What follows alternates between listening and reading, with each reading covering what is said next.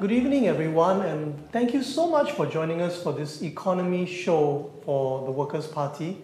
We have a great panel of economists and people with entrepreneurial experience tonight to share with you our ideas on a very important subject. The Workers' Party believes that we can't just redistribute the pie. First of all, we have to grow the pie. And if we fail to grow the pie in Singapore, our least well-off Singaporeans will be the ones who pay the highest price. We are not against growth. We want more growth, but high-quality growth that benefits everyone and lifts all boats. And to talk about these issues today, I'd like to introduce our panel. First of all, 𝗶𝗃𝗵𝗃. She is an in-house counsel with an international company. And next, Gerald Giam. He is a technology entrepreneur and a former NCMP in the 12th Parliament. Next, Jamus Lim. He is an economics professor at an international business school. And lastly, Yee Jenn Jong, who is an entrepreneur in the education space, and he was also an NCMP in the 12th Parliament. So right now, we'd like to go to a video from our party chair, Ms. Sylvia Lim, and she's going to talk about the approach that the Workers' Party has brought to bear when we talk about economic growth. Good evening, fellow Singaporeans. Glad you could join us. The Singapore economy has been overall very successful over the decades, producing goods and providing services. This was due to many factors, including a strategic location, proficiency in the English language, and a hard-working people. Today, Singapore's advantage has been challenged. Many countries have acquired the ability to provide value-added goods and services. Since the 1980s, globalization has resulted in a borderless search for cost efficiency.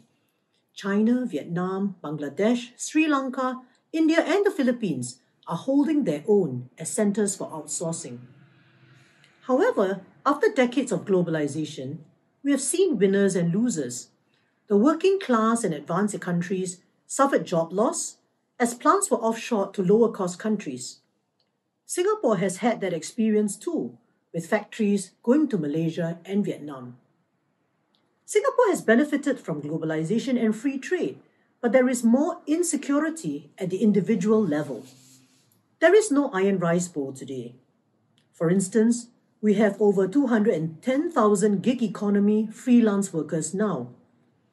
What should the government do to steer Singapore in this environment of VUCA, volatility, uncertainty, complexity, and ambiguity?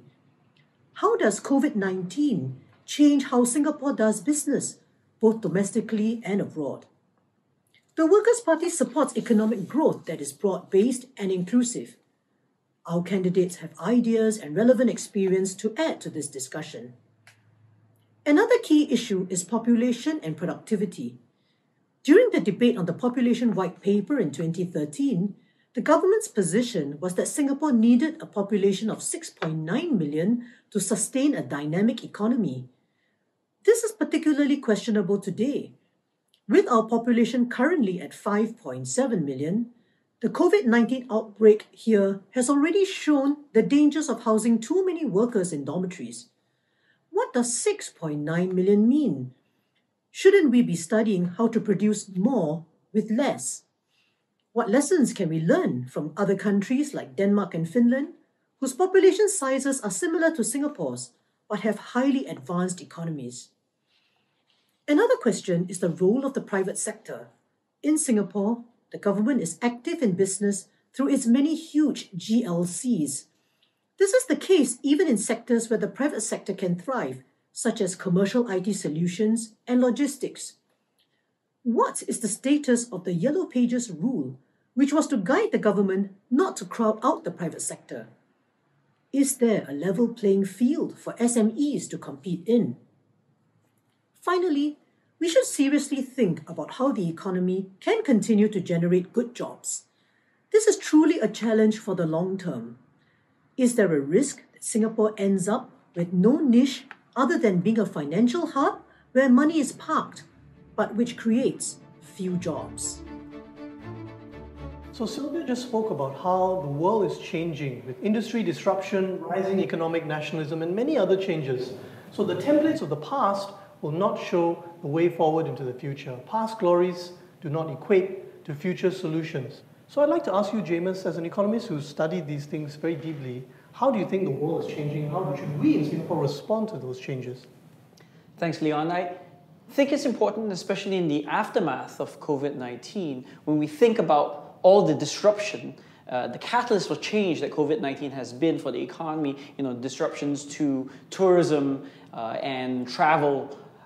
It's important to keep in mind as well that COVID-19 has also been an accelerant for existing trends that were already in the process of rolling out. So what are some of these trends? One important trend is the idea that we are watching automation and more generally artificial intelligence really come to its fore in the economy, and how that is changing the nature of jobs in the modern economy. Another important trend is something that already was in place in the aftermath of the 2008 global crisis, which was this idea that both financial capital as well as trade were in the process of slowing down, what's sometimes known as globalization or deglobalization. And then another third trend is rising inequality and the fact that labor shares of income has gradually fallen in all sorts of economies over time. In Singapore, this is especially bad, where out of every dollar, workers just receive as wages just 43 cents. And this is stark when you compare to other economies. So Japan, for instance, workers receive 55 cents of every dollar. And even in economies in the West, like France and Canada, it's closer to 52 cents on the dollar. So these three elements, I think, tie in together with a fourth element, which is a little more political economy in nature, and there's this rising sense of populism and this rising nationalist sentiment that we observe elsewhere. And I think if we don't resolve all these three impacts on the average person in the economy, we will start to see these come back to bite us. And I think that is exactly why it's critically important when we look at the economy for policies for the future, we really take into account the importance of rising productivity, because the models of the past, where what we observe, artificial intelligence means that we can no longer try to squeeze the model of low-wage foreign workers as well as high-skilled foreign talent in terms of raising productivity. So it's important really for us to try to raise productivity in the economy. Thanks, Jamus. I think you make some important points. We need fresh strategies because the problem has changed. So Ru, I'd like to ask you, what do you think about how we can make our strategies not just more innovative, but more sustainable? Yeah, I think, as Jamus mentioned earlier, I think one key consideration for us in Singapore is the changing demographics of Singapore. Previously we were told that there was a target, or I don't know if it's a target, but, population growth to 6.9 million.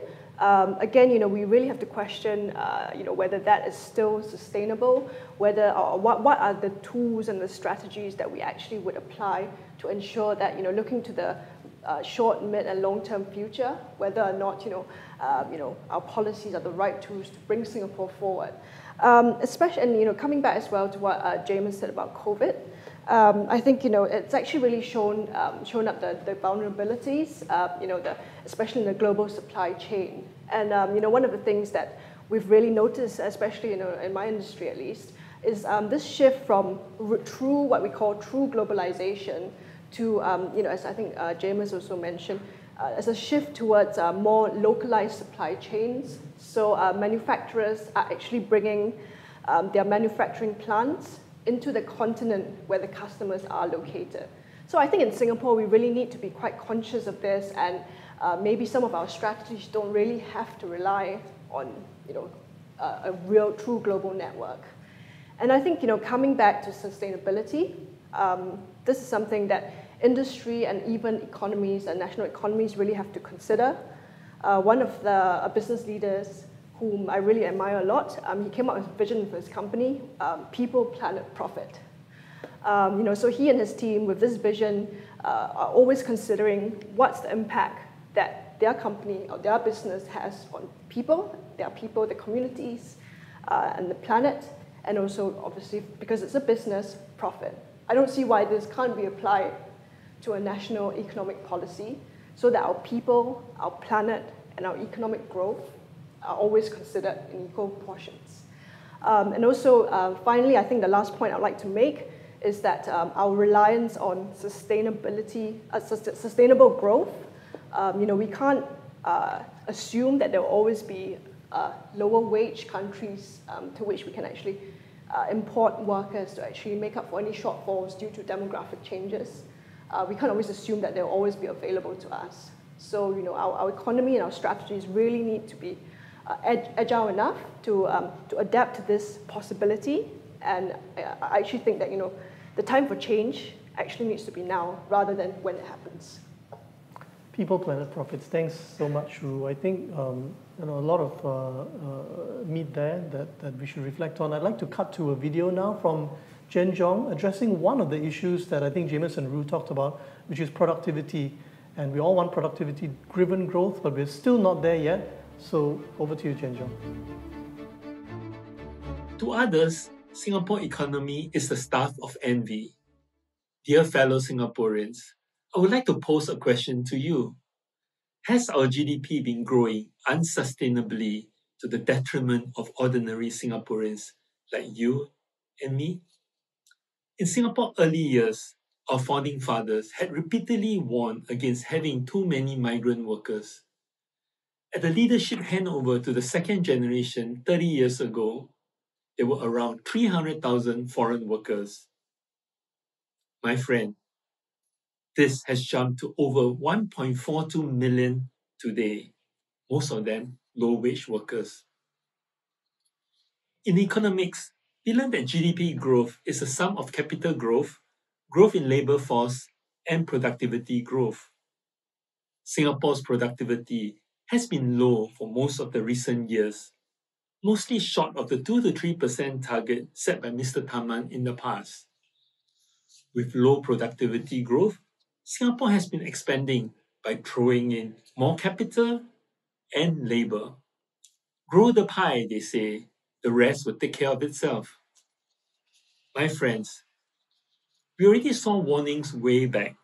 In the 1970s, our economic architect, the late Dr. Goh Keng Swee, warned that growing the economy by cheap migrant workers is bad and will cause growth to one day come to a grinding halt. In 2008, the late Mr. Lee Kuan Yew even said that he was not sold on the PAP's plan at that time to have a 6.5 million population. It would not work for Singapore as a society, he said. Yet in 2013, the PAP pushed for an even higher 6.9 million population cap by 2030. Successive generations of PAP leaders have adopted a grow-at-all-costs mentality. For too long, we have kicked the can down the road from one generation of leaders to another to capture GDP growth in a quick but lazy way. Such methods will lead to unsustainable population growth, depressed wages for the bottom income earners, and vast social problems.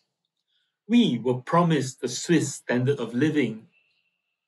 We are not going the Swiss way.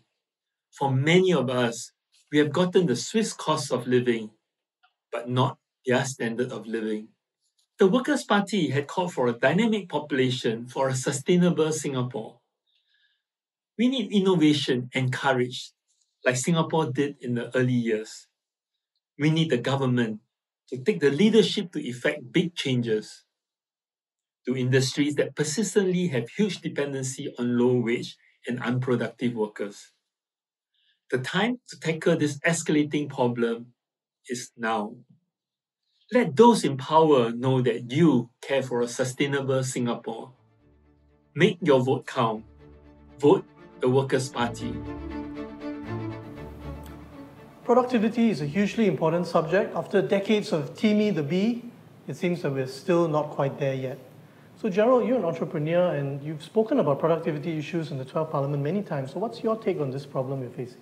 Well, it's important to talk about productivity because productivity really contributes to economic growth. But there's another aspect of economic growth, which is what we have been focusing too much on in the last 20 years, which is labor inputs.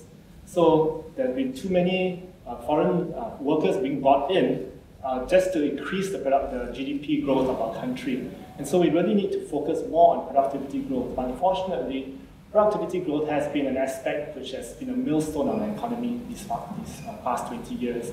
In fact, last year it even dropped by 0.8%. So we need to really focus a lot more on how we can improve the productivity in our economy. And really, in our economy, the productivity growth is uneven. For example, the construction industry is much less productive than, let's say, a finance and insurance industry. But if you compare the construction industry in Singapore with that of other countries, we are only half as productive as in the US and 1/3 as productive as in Japan. So we need to really look at ways in which our low productivity sectors like construction can be looked at into how to increase the productivity in those areas. One area in which is probably a cause of low productivity, and the industry has said this themselves, is that the large number of unskilled labor that's brought in, or a lack of skilled labor, is one reason that causes low productivity. And of course, productivity is not just about putting in more work into your workplace, but really about automating. And many companies find it difficult to acquire this expensive productivity-enhancing equipment. So one of the things that the government could consider doing, especially even for construction companies, is providing loans of these expensive equipment to construction companies so that they don't have to purchase the equipment themselves. And really, there are grants available, but sometimes it's just too expensive, even with the grants included. And another aspect of productivity growth is to bring in more local workforce into the construction sector. You see a lot of the workforce in the construction sector right now is focused on foreign workers, but if we can make it more attractive for locals to go into, we'll find that the jobs become better, the pay becomes better, and people can work more productively with each other because they're familiar with each other and they are able to cooperate more with each other. So those are some constructive ideas there, and you put your finger on the problem, Gerald, which is that we have some sectors of our economy which are very reliant on foreign labor at very low productivity levels. So how do we localize those sectors, increase the productivity, and create good jobs, for Singaporeans? So JJ, I know this is a subject you have written about, and you've looked at other sectors where we've seen this kind of model being made possible. So, yeah, what are your thoughts on that?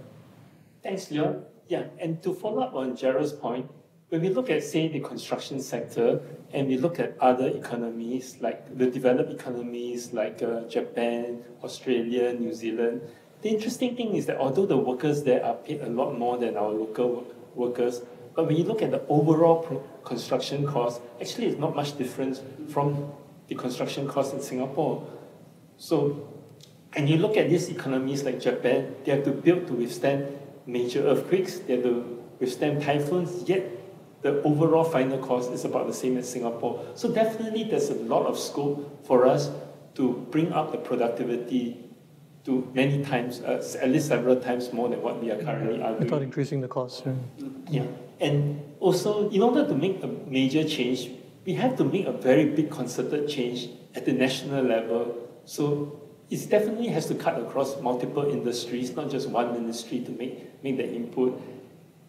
So for example, when we looked at the workers that we bring in, can we bring in workers who are already more skilled? Gerald mentioned that they're mostly unskilled. So at the source, can we have an ITE type training institute to bring them in so that they're already very qualified to operate our machines and to understand the processes that we need? And to look at how we can make this attractive and viable for locals, like Gerald mentioned. Let's look at, say, some other industries, like for example, nursing, or childcare, which say 10 years ago or a little longer than that, the locals were not really going into these industries because it's not seen as a viable long-term industry for them. But now, after years of the effort at the national level, with scholarships, with good career opportunities, and the image change, the locals have started to go into this industry. So we really need to look at that for the construction industry as well.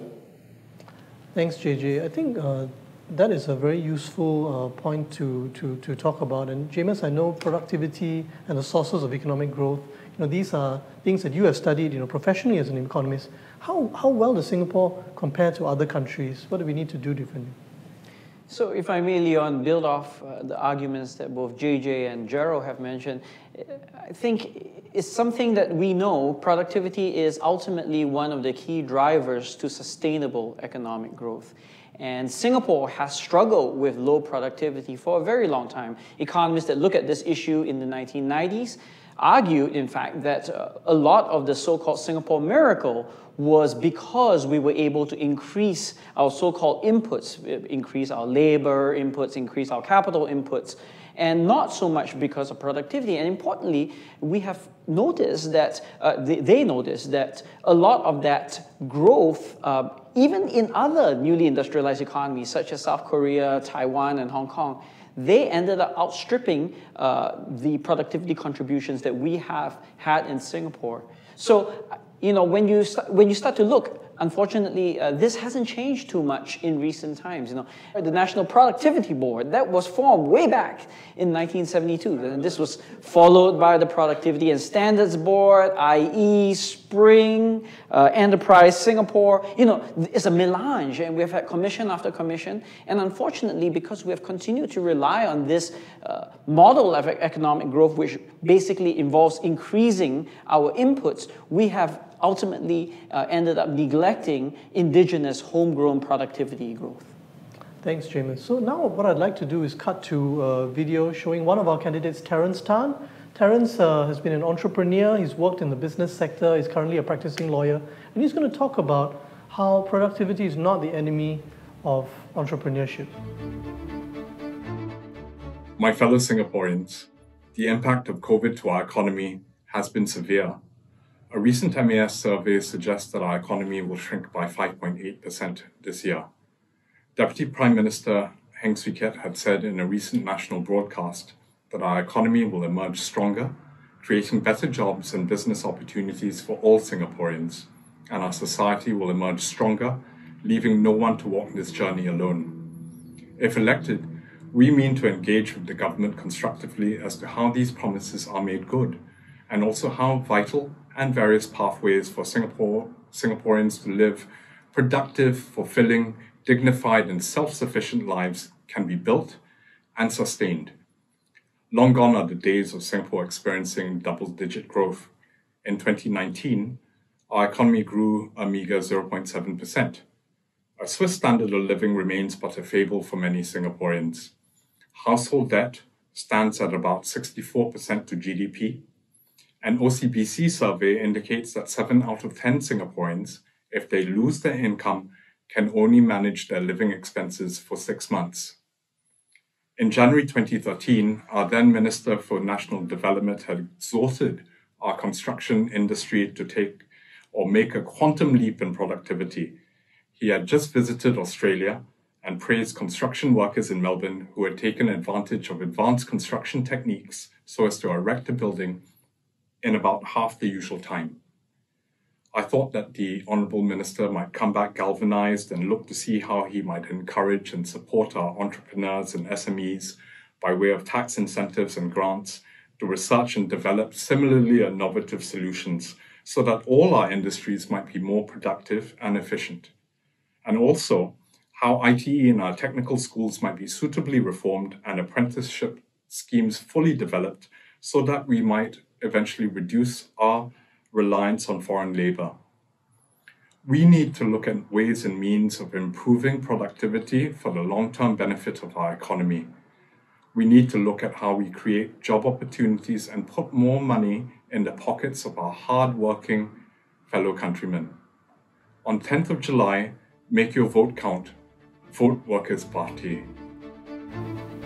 So that was Terence Tan talking about some of his thoughts as someone from the business sector. And Ru, I'd like to turn to you and ask you, you work in an MNC and in an environment where you have access to a lot of tools and processes that many of our local SMEs don't have. There are a lot of schemes in place, a lot of talk about digitization and so on, but what more do you think we should do for local SMEs? I think it's key to understand and to point out that SMEs and entrepreneurs, they actually face very high costs and a lot of barriers to actually helping them grow. I think digitalization and new technology is something that they should really explore as something to help them leapfrog, to actually grow. And but they also need to think just beyond basic digitalization, and actually really harness cutting-edge technologies such as IoT, Internet of Things, to actually use that to enhance productivity. We obviously discussed productivity earlier. And I think that's actually really important, using technology like blockchain, cloud-based technology to really, apply to their businesses, to their processes, to help them to be in really pole position to take advantage of growth areas, to actually turn disruption into, an opportunity, a growth opportunity. Yeah. So thanks, Russo. You talked about going beyond, just the basic digitization to embracing Industry 4.0. And I think this is something that SMEs need to grapple with, and they need a lot more support in the course of doing that. And in Parliament and on other platforms, we've spoken about ideas to support our local SMEs to become globally competitive. Things like setting up venture capital funds for former civil servants, things like being more flexible with our SME schemes to provide more support to companies who can deliver better results. But when we talk about all these things, they have to be paid for. So how is the funding going to be generated? And I think on this point, I'd like to cut to Kheng Wee, who has a video talking about public finances. He's an economist with the Global Investment Bank, and he's going to share some of his analysis of public finances in this context. 大家晚上好。冠状病毒给新加坡经济带来明显的挑战。今年很有可能是我国自独立以来经济衰退最严重的一年。更重要，冠状病毒显露了新加坡现有经济模式的缺陷。为了应付疫情，行动党政府和其他执政者一样，在财政预算中宣布了短期的辅助措施。这当然是必要的举动。不过，我们更应该思考如何面对当前极大的恶化。以往的作风很可能没有办法应对未来的挑战。为了确保持久的繁荣与进步，新加坡不能再逃避需要进行结构性的改革。其中，新加坡社会必须给予中小型企业和新加坡工友们更完善的保障。中小型企业占全国的 99%， 雇用了 72% 的劳工。与其依赖跨国企业，不如把更多的资源投资于本地企业，让本地企业能够在国际市场有更好的竞争力。冠状病毒让大家更清楚认识到低薪工友的面对的财务压力。新加坡应该怎么建立更全面的社会安全网，让国人不必一直为柴米油盐和衣食问题而困扰？所谓前人种树，后人乘凉。许多人可能认为，行动党执政在财政方面已经为国人做很多了。我希望提醒各位，我国实际上的财政预算收支盈余是远超越于官方预算的，不是所有收入都计算在其中。土地转让金就是个很好的例子。根据新加坡统计局的数据来看，我国在过去10年，每年平均现金盈余可多达250亿。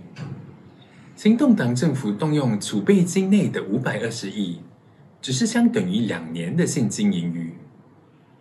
况且，国家储备净投资的回报贡献，简称 NIRC， 每年可以纳入财政预算的净投资回报，最高也只限于 50%。工人党要的不是砍伐代表着储备金的这棵树，而是让站在烈日当空下的新加坡人能在这片储备金的森林里遮阴，而更有效地为未来做出贡献。我们要的不是某政党所称乱花钱，而是更好的投资在国人身上，让国家将来能享有更大的回报。这次大选，我们需要扪心自问，是把资金投入海外市场、外国企业，让储备金毫无保留的增加，真的那么重要吗？还是我们可以谨慎利用资金，投资本地中小型企业和本地国人，不让任何人掉队？我相信您的一票可以成就新加坡美好的未来，请投工人党一票，谢谢。So that was Kheng Wee on the subject of public finances, managing our reserves. So Jamus, I know this is an area that's close to your heart. It's something that you've studied as an economist. So what's your take on this? It's important to keep in mind that, of course, there are often benefits and costs to imposing any of these policies. In the context of Singapore, for instance, one important benefit for having this so-called artificial constraints on the net investment returns contribution at 50% is that it buys a certain degree of credibility. But even so, it's important to keep in mind as well that because there is already a supermajority in Parliament, it's generally relatively easy to implement constitutional changes. So personally, I'm not so clear as to what degree of credibility these kind of so-called artificial constraints might actually buy. Now, on the other hand, what you see is a number of perhaps significant costs. So one obvious cost to this is just this idea that, of course, if you're going to limit the amount of contribution you get from net investment returns, then what you need to do is to find other sources of revenue. And what is that source? It's typically taxes. So you're going to raise taxes on hardworking individuals instead of thinking about alternative ways in which we can raise revenue. So that's certainly one important cost. Another important cost, and I saw this very clearly when I was working in my previous job in the Sovereign Wealth Fund, is just this idea that the Sovereign Wealth Fund often operates in a fairly opaque manner. And why does this kind of opacity matter? Well, for starters, it's not so clear when the fund has mixed mandates. So in one instance, you have a sovereign wealth fund that's supposed to grow the wealth for future generations. But at the same time, it's also supposed to offer us a buffer during times of crisis, just like we are observing with COVID-19. But any portfolio allocator fully understands that when you're trying to liquidate at fire sale prices, often you get something that is going to be a lot less value than if you were to sell it at times when it's a lot more tranquil. So I think just this idea of opacity does not serve us well because we do not actually know exactly how these returns from reserves are actually obtained. And I think that is ultimately going to be a detriment in a democratic society. So thanks, Jamus. I think you talked about the reserves and also transparency and accountability of our sovereign wealth funds. So in Parliament, we've talked about those issues. We've talked about how we can slow the growth of the reserves a little, but not draw down on the principle of the reserves in order to release more funds to invest in our people and our companies. When you talk about investing in our companies, Singapore is known for various industrial sectors, industrial policy. But when you look at all the industries we have, is that really future-proof? Are there gaps there? We need to be doing more to promote the industries of the future. Yeah, I think, now, I think in the last year or so, there's been a lot of increased awareness of the effects of climate change. So, as far as I can see, there's actually a lot of interest now towards, our green technology. So I think this is really an area where we can do better. We can put more investment, put more thought, put more support into local startups who are actually active in this space, to help them grow from startup to a more stable enterprise, and then to help them expand regionally before moving to a more international setup. So another thing to bear in mind as well is there's some studies that actually postulate that we're actually going to reach peak oil by the mid-2020s. So that really doesn't give us a lot of time. The runway is extremely short because, as you are aware, we're quite reliant on, some more traditional forms of oil and gas. Our industry, this is an industry that obviously traditionally Singapore has been very active in. So I think, that fits in quite nicely with a developmental plan that actually shifts this emphasis from more traditional energy sources towards developing more renewable technologies, such as especially things like EVs, the electric vehicles. This is something that's actually quite popular, not popular, but it's a growth industry, especially when you start looking at the sharing economy.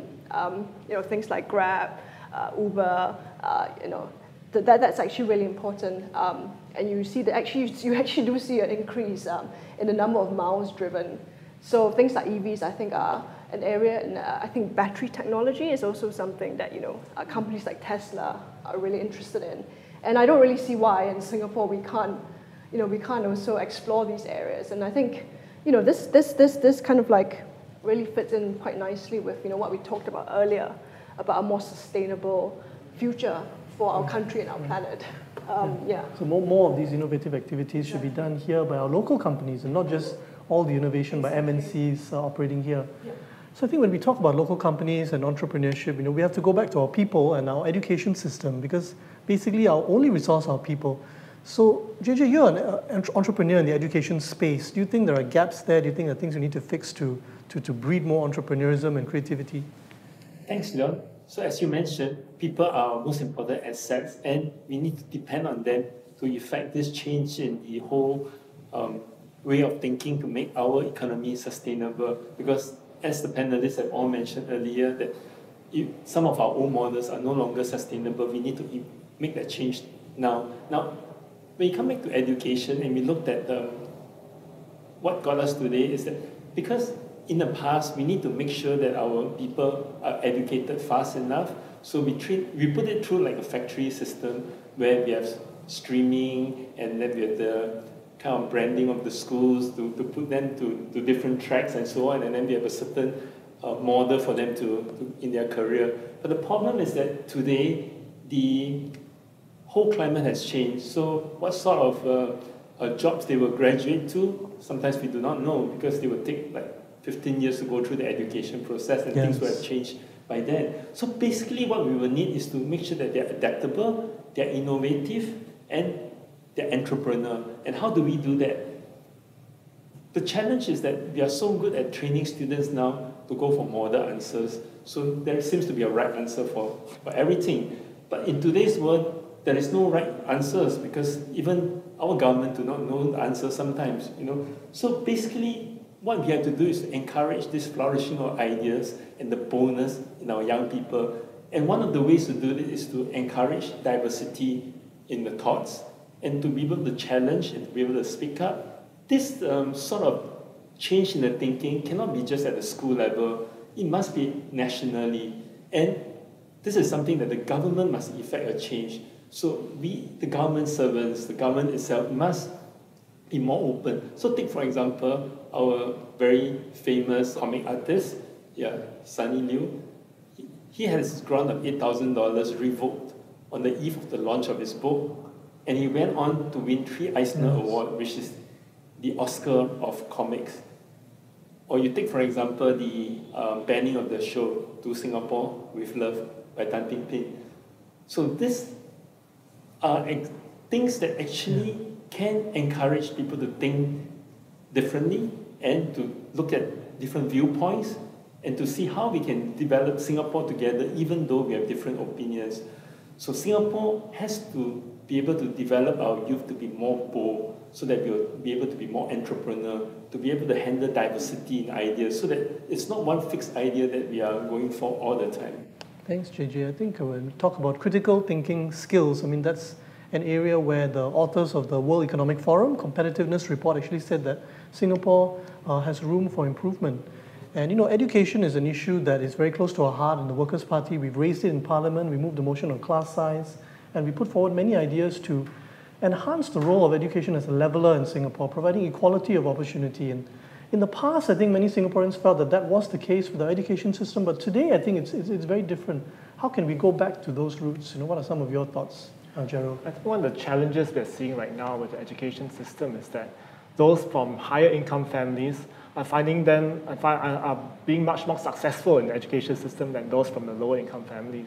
And so we need to find a way to level that, to ensure that social mobility is maintained in our society, which is very important because those from the lower income families must feel that there's a hope, that there's a pathway to be able to succeed in life in Singapore. Because without that hope, it's very hard to have that social cohesion that we need as a country. And I think another aspect is to ensure that our social policies are protecting the lower income members of our society. For example, in the recent COVID-19 crisis, the current COVID-19 crisis, the government is basically spending almost $100 billion of our reserves, $100 billion including our reserves, to be able to jumpstart the economy and help the people. But many people are also reporting that they are facing a loss of income, they're facing difficulties, but they're not able to obtain the help that's necessary. I talked to a resident recently who, well, he is working in a low-income job, and he faced a slight drop in his income, about 17%, but that doesn't qualify him for some of the grants that require them to drop 30%. So I think there needs to be some flexibility on that aspect to ensure that those that are on the bottom, those that are struggling, are not left behind, because we want to ensure that everybody moves forward together. So you touched on things like inequality, social mobility, social resilience. These are all topics, Gerald, that you spoke about extensively in the 12th Parliament. What I'd like to do now is bring on Shariff, who's going to talk to us about redundancy insurance, a very key idea that the Workers' Party has put forward in Parliament and other platforms to address this whole question of social resilience. Puan-puan setanah air, perkembangan ekonomi Singapura yang pesat sedang kini menghadapi masalah. Hari ini, pasaran pekerjaan menjadi lebih kompetitif. Lulusan baru akan merasa lebih sukar untuk mendapatkan pekerjaan dalam 6 bulan pertama setelah tamat pengajian. Pekerja pertengahan umur yang kehilangan kerja akan menghadapi cabaran pengambilan kerja. COVID-19 akan memburukkan lagi masalah kehilangan pekerjaan dan menyebabkan pengangguran struktur. Parti Pekerja telah berkali-kali mengusulkan insurans redundancy. Baru-baru ini, pada 26 Februari tahun ini, oleh pengerusi kami, Cik Sylvia Lim. Namun, Menteri Tenaga Manusia menolaknya dengan alasan bahawa ia mempunyai banyak kelemahan. Parti Pekerja dengan hormatnya tidak setuju dengan Menteri Tenaga Manusia. Insurans redundancy dilaksanakan di banyak ekonomi termasuk Jepun, malah di negara China juga. Skim insurans redundancy yang diusulkan oleh Parti Pekerja hanya akan diperuntukkan kepada pekerja yang kehilangan pekerjaan melalui pemberhentian kerja. Mereka perlu menunjukkan bukti usaha mencari pekerjaan lain atau mengikuti kursus kemahiran diri dengan tujuan meningkatkan peluang pengambilan kerja. Kami mencadangkan bahawa pekerja rata-rata bayar hanya $4 sebulan ke dalam dana keselamatan pekerjaan. Majikan pula menyumbang sepadan dengan setiap dolar yang disumbang pekerja. Bayaran yang kami cadangkan adalah 40% dari gaji terakhir pekerja sehingga 6 bulan. Ia akan dibatasi pada $1,200 sebulan dengan pembayaran minimum $500 sebulan. Skim insurans redundancy adalah jaringan keselamatan sosial yang bertujuan untuk melengkapkan program semasa untuk membantu rakan sekerja kita melalui masa-masa sukar. Dengan adanya insurans redundancy, pekerja akan dapat menyara diri dan keluarga sementara mencari pekerjaan lain. Mereka yang berpendapatan rendah yang mempunyai simpanan terhad juga akan turut bermanfaat dari skim ini. Skim ini akan meningkatkan kestabilan kewangan dan kesejahteraan diri mereka. Ini seterusnya membawa kepada kesihatan mental yang lebih baik dan mengurangkan kebimbangan tentang mengikuti kursus untuk meningkatkan kemahiran diri dan peluang pengambilan kerja. Tuan-puan, sebenarnya geran sokongan COVID-19 dan pakej SIRS menyamar sebagai insurans redundancy. Wajar untuk skim ini dikekalkan setelah krisis ini berakhir. Kita harus perkasakan lagi jaring keselamatan sosial demi untuk berdikari. Manfaatkan undi anda. Undilah Parti Pekerja. So Gerald, you've done a lot of grassroots work, engaging with residents. Do you think that this failure to implement redundancy insurance, before COVID was a missed opportunity for Singapore? Well, I think redundancy insurance, you have to understand that redundancy insurance is an insurance scheme. So which means that you have to contribute to the scheme before you can start drawing out. So it really was a missed opportunity because redundancy insurance has had to be done while the sun was shining, not when we are in the dark clouds right now. And so, but be that as it may, I think it's not too late to start doing that now, but it just highlights the fact that it's important to have many different voices in Parliament and outside of Parliament, and with those voices that are able to have the influence on power to be able to make the changes, because otherwise, if it's just voices in the wilderness, they won't be heard, and we won't get the policy benefits that we desire. So that's why we are arguing for more representation in Parliament, more voices in Parliament, so that we can give you the bargaining power. So thanks, Gerald. I think you raised a hugely important point on diversity. We need more voices with the mandate of the people, the full mandate of the people, so that those voices will have weight to influence policy making rather than just being voices saying whatever those voices want to say. So on that note, I'd like to end our session today. I want to thank our panelists. I'd like to thank all of you who stayed to watch us. It's been a session about a very important topic that the Workers' Party is very committed to: a healthy economy, strong economic growth, a globalized economy, but growth that actually delivers benefits for Singaporeans, growth that is sustainable. And a 45-minute session is not enough time to cover in depth all of the ideas that we've raised. Please do visit our website and look at the ideas in our manifesto and ideas which Workers' Party MPs have raised in Parliament and our social media pages. And I'd like to leave you with this last thought. All of these ideas will be just ideas. They will not actually impact our lives unless we have the mandate of the people behind us. So please vote wisely. Please make your vote count. Vote for the Workers' Party.